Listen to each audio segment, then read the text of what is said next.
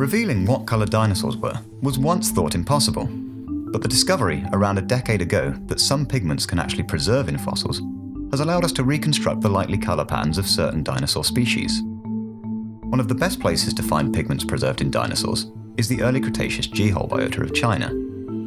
Discovered here in the mid-1990s, Sinosauropteryx has feathers preserved that retain remnants of the original pigment that gave the animal its colour in life.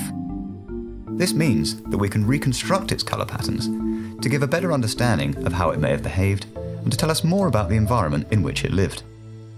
One of the colour patterns seen on Sinosauropteryx is that it had a dark back and a light underside.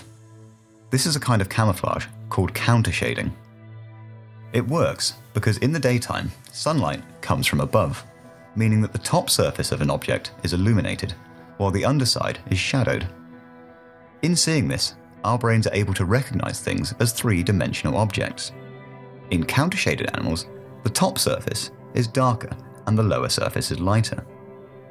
This evens out the effect of shadowing, so countershaded animals appear less three-dimensional, a would-be benefit for both predators and prey.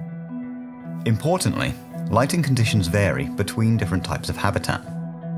Animals living in open areas with lots of light tend to have a sharp, dark-to-light transition high up on the body, while animals living in closed areas, such as forests, tend to have more gradual transitions positioned lower down. This means that we could determine the likely habitat that Sinosauropteryx was living in 130 million years ago, based on its pattern of countershading. To determine in which environment the countershading in Sinosauropteryx would have been most effective, we made three-dimensional models of its body and observed them under varying light conditions.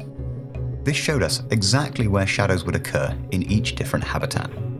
We then compared that to the actual colour patterns seen in the fossils. The countershading transition was abrupt and high up on the body, best positioned to negate the shadows cast by direct sunlight. We can therefore infer that Sinosauropteryx was best suited to have lived in an open environment. With this work, we have shown that by looking at paleocolour, we can start to understand important aspects of the behaviours of extinct animals, and also better interpret the long-lost habitats and environments in which they lived.